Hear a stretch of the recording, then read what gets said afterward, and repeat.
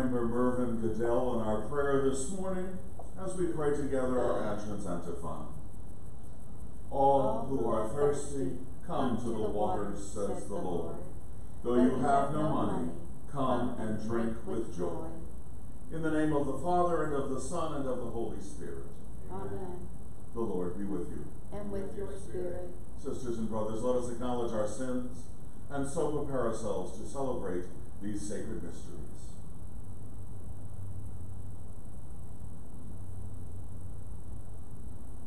Together we pray. I confess to Almighty God and to you, my brothers and sisters, that I have greatly sinned in my thoughts and in my words, in what I have done and in what I failed to do. Through my fault, through my most grievous fault. Therefore I ask Blessed Mary, ever Virgin, all the angels and saints, and you, my brothers and sisters, to pray for me to the Lord our God. May Almighty God have mercy on us, forgive us our sins, and bring us all to everlasting life. Amen. Lord, have mercy. Lord, have mercy. Christ, have mercy. Christ, have mercy. Lord, have mercy. Lord, have mercy. Let us continue in our prayer. May the venerable exercises of holy devotion shape the hearts of your faithful, O Lord, to welcome worthily the Paschal mystery and proclaim the praises of your salvation. Through our Lord Jesus Christ, your Son, who lives and reigns with you in the unity of the Holy Spirit, one God, forever and ever. Amen.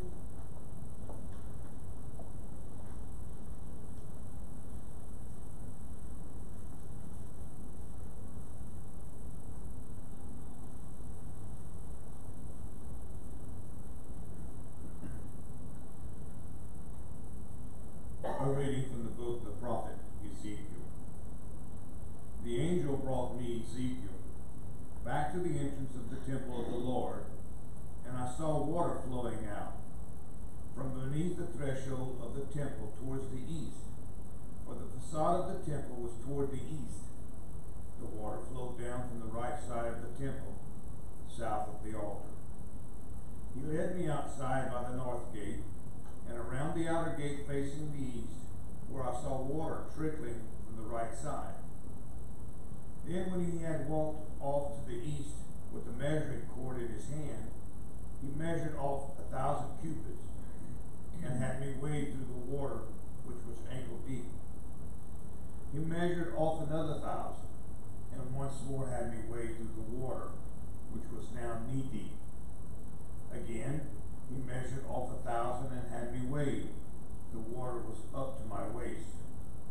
Once more he measured off 1,000, but there was now a river through which I could not wade, for the water had risen so high it had become a river that could not be crossed except by swimming. He asked me, "Have you seen this, Son of Man?" Then he brought me to the bank of the river, where he had me sit. Along the bank of the river, I saw many trees on both sides. He said to me, "This water flows into the eastern district, down through the Arabah, and empties into the sea the salt water which it makes fresh. Whenever the river flows, every sort of living creature that can multiply shall live, and there shall be abundant fish. For whenever this water comes to the sea, shall be made fresh. Along both banks of the river, fruit trees of every kind shall grow.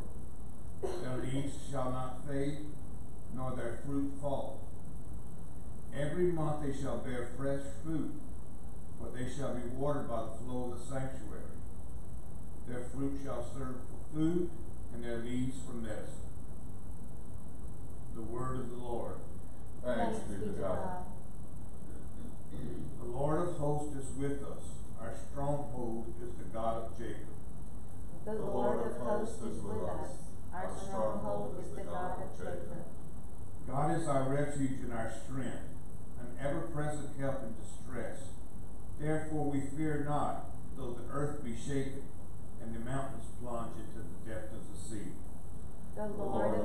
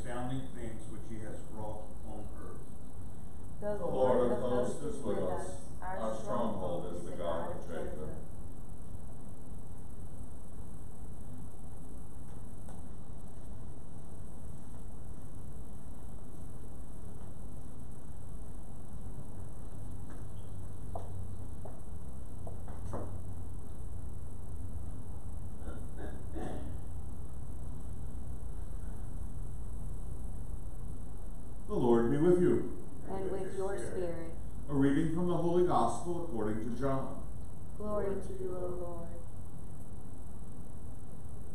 There was a feast of the Jews, and Jesus went up to Jerusalem. Now there is in Jerusalem at the sheep gate a pool, called in Hebrew Bethesda, with 5 porticos. In these lay a large number of ill, blind, lame, and crippled. One man was there who had been ill for 38 years. When Jesus saw him lying there, and knew that he had been ill for a long time, he said to him, "Do you want to be well?" The sick man answered him, "Sir, I have no one to put me into the pool when the water is stirred up. While I'm on my way, someone else gets down there before me." Jesus said to him, "Rise, take up your mat, and walk."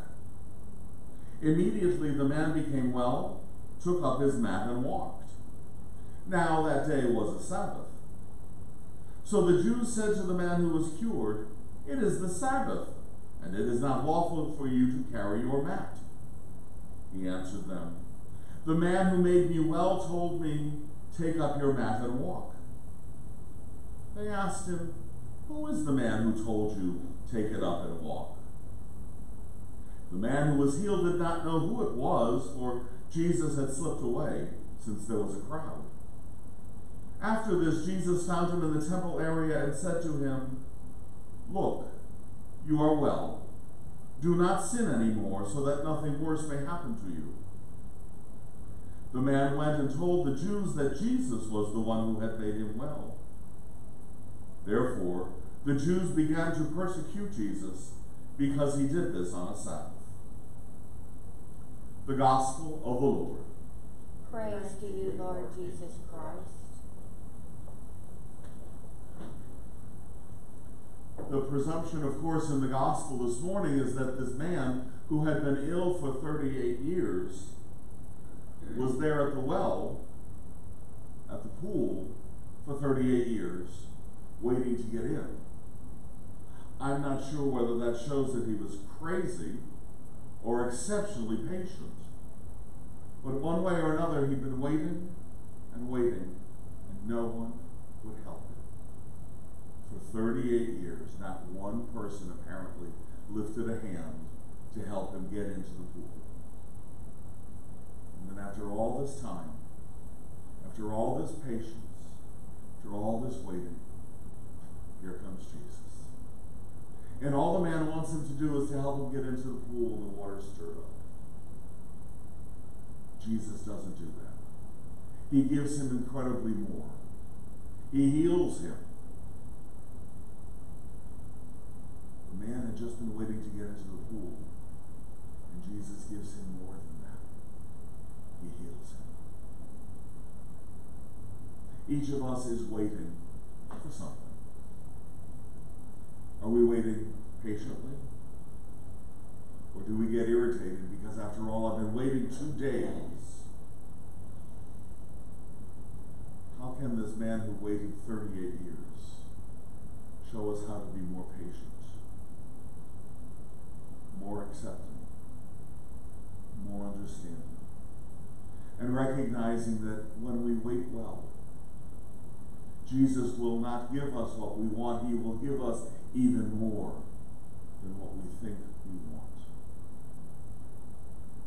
The man who had been ill was willing to limit what Jesus could do by just putting him in the pool. And Jesus shows him, there is no limit to what I can give you. I will give you more than what you're asking for. I will give you everything. I will heal you. May we never limit what we ask Jesus to do for us. May we never put boundaries around our requests and around what Jesus can do for us. May we instead make our prayer, Jesus, I want you to do everything you want to do for me. And I'm willing to accept it all in gratitude, in thanksgiving, recognizing that all you give is a pure gift of love. And may we in turn offer to others all we can give as a pure gift of love.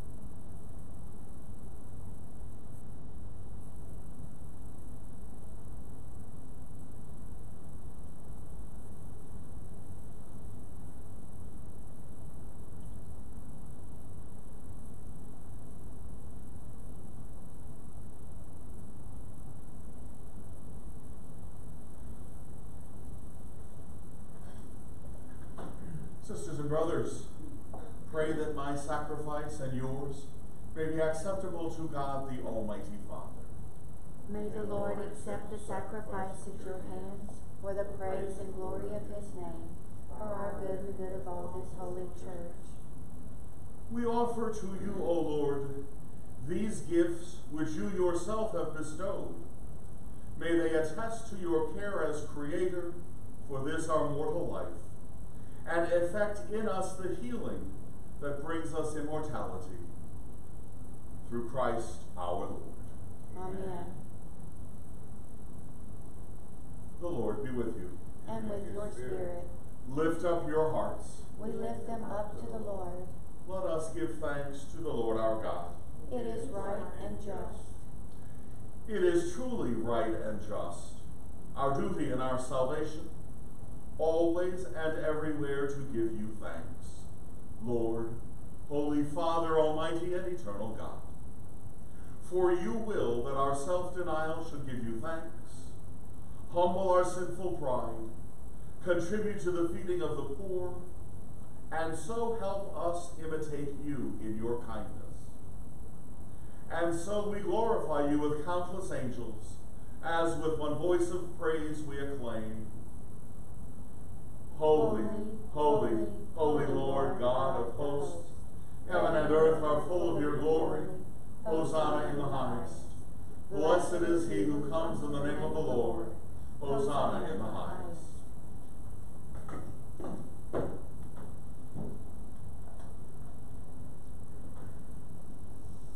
You are indeed holy, O Lord, the fount of all holiness. Make holy, therefore, these gifts, we pray, by sending down your Spirit upon them like the dewfall, so that they may become for us the body and the blood of our Lord Jesus Christ. At the time he was betrayed and entered willingly into his passion, Jesus took bread.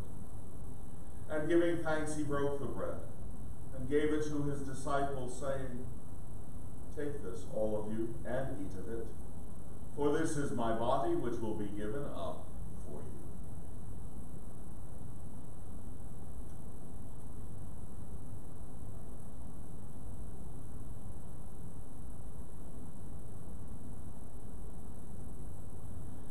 you. In a similar way, when supper was ended, Jesus took the chalice, and once more giving thanks, he gave the chalice to his disciples, saying, Take this, all of you, and drink from it, for this is the chalice of my blood, the blood of the new and eternal covenant, which will be poured out for you and for many for the forgiveness of sins. Do this in memory of me.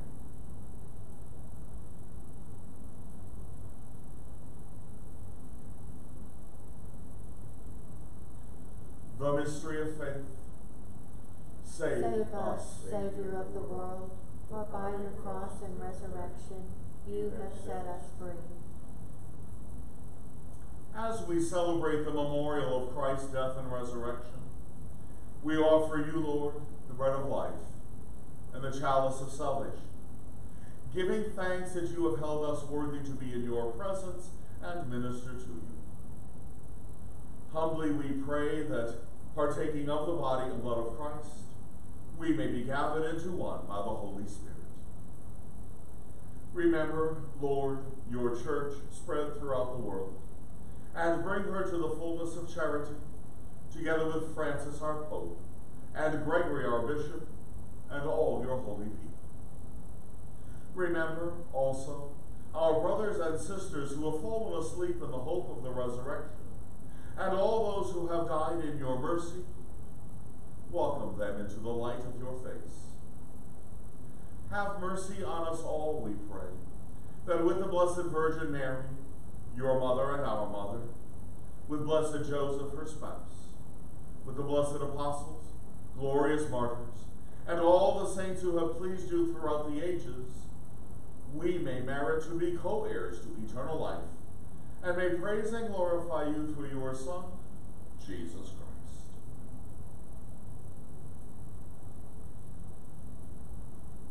Through him and with him and in him, O God, Almighty Father, In the unity of the Holy Spirit, all glory and honor is yours, forever and ever. Amen.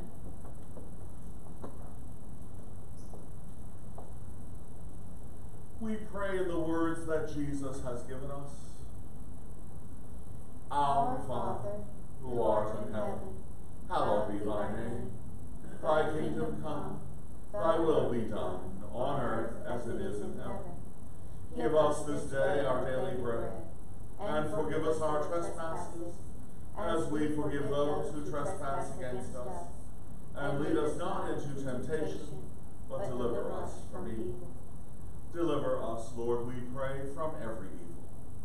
Graciously grant peace in our days, that by the help of your mercy we may be always free from sin and safe from all distress, as we await the blessed hope and the coming of our Savior, Jesus Christ. For the kingdom, the power, and the glory are yours, now and forever.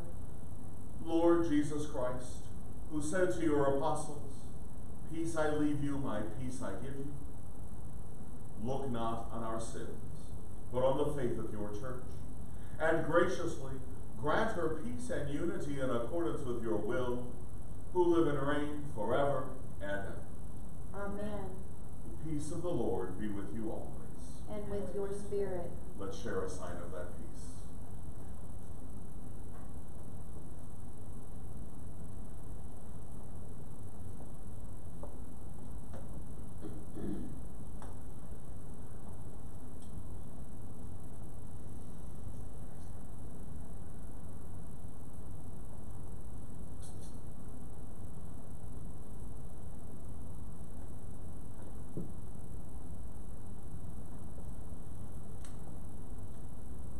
Lamb of God, you take away the sins of the world, have mercy on us.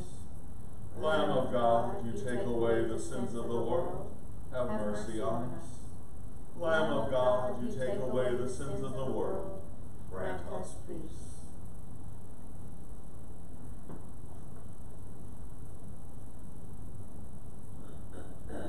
Sisters and brothers, behold the Lamb of God.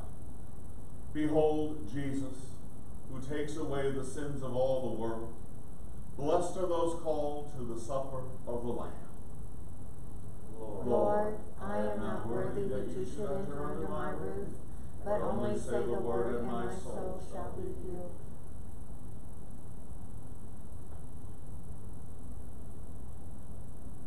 The Lord is my shepherd, there is nothing I shall want. Fresh and green are the pastures where he gives me repose. Near restful waters he leads me.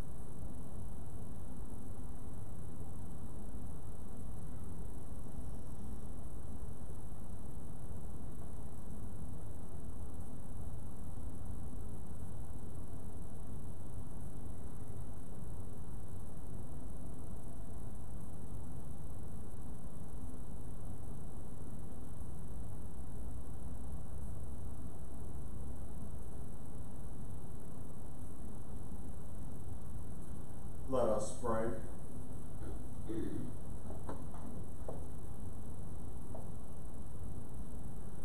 Purify our minds, O Lord, we pray, and renew them with this heavenly sacrament, that we may find help for our bodies now and likewise in times to come.